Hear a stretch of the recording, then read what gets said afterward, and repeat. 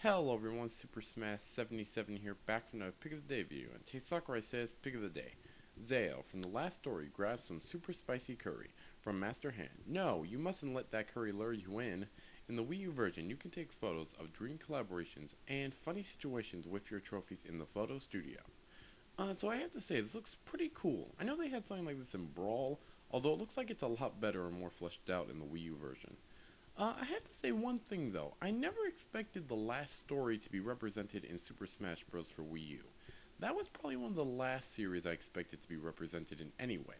And apparently on Miiverse, someone told me, or told everyone really, in the background those two girls are actually the two girls from Fatal Frame, which I don't even think is coming to the US, or at least not yet. I mean, there's like a bunch of petitions and stuff, so it'll probably come to the US at one point.